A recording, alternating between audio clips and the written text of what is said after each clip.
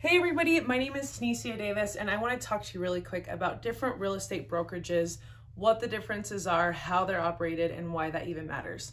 So with that being said, I'm going to jump right into any international real estate owned company. So a company or brokerage that is worldwide. So I want to break down the organization of what this would look like, and I want you to tell me if it's similar to what your brokerage looks like right now.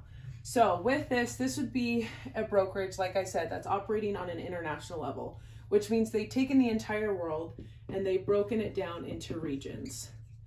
And out of those regions, they've been able to hire people to find someone to purchase a franchise.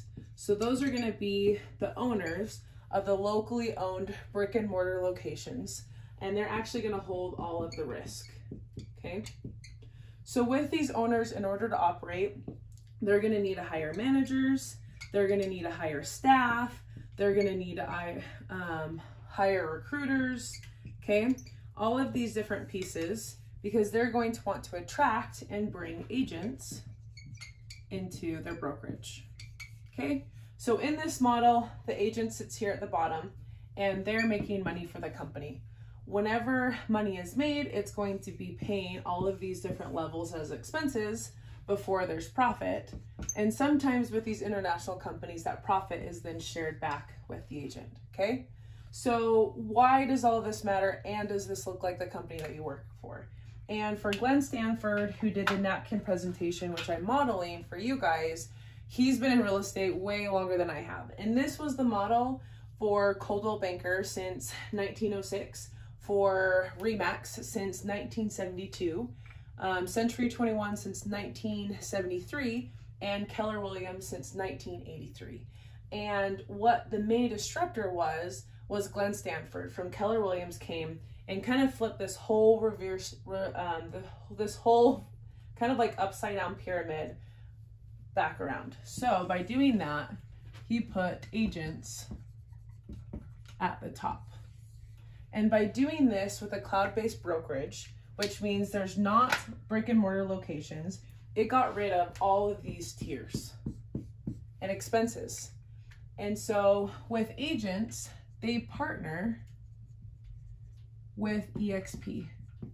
And the three main disruptors are: one, disruptive technology through a cloud office and cloud-based brokerages. So we don't have brick and mortar locations, okay? The second one is every single agent is an owner, right? We all hold stock EXPI, and so we're owners and partnerships with EXP. And the third is revenue share. And if you haven't heard or understand what revenue share is or what that looks like, check out my other videos, because knowing the difference of how your brokerage operates is going to be what the potential opportunities are for you. And for me, I was with Keller Williams for 2 years. Fantastic, loved every moment, had a ton of opportunity. But this was the model I was working with. And anytime I made money, I contributed 30% of that until I capped to paying for these different levels, and I never saw it back. Whereas with EXP, whenever I make that 20% contribution, because with them it's an 80-20 split, so I get to actually keep 10% more, I actually have a partnership with EXP, which means I get stock bonuses when I sell real estate.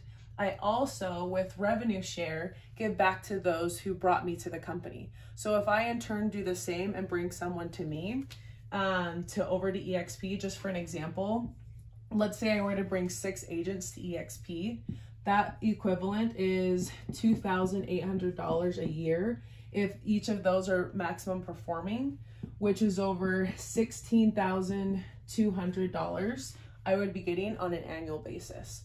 If all of them bring a friend, I would be at a total, if I were to add all of these numbers together, at $36,000 a year, right?